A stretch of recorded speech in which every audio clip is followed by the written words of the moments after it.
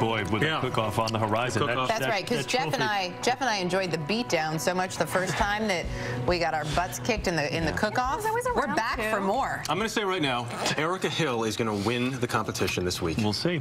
My grandmother would like that. That trophy looks mighty good in my office right now, though. I think it needs to be a new trophy. Cheating. Absolutely. I think it needs to be a new trophy because we had a cook-off. If you missed it, we did have a cook-off once before, and Jeff and I lost miserably. Yeah. Chris won. Well, there's no way I'm winning again, so we know that. Yeah, but when the competition is rigged, it doesn't total fluke. It wasn't rigged, it was a fluke, okay? I got lucky. Right. It was fixed. It's getting defensive. It's getting a little defensive. You guys are such good sports. That's what I love about you. And you know what we're starting with tomorrow?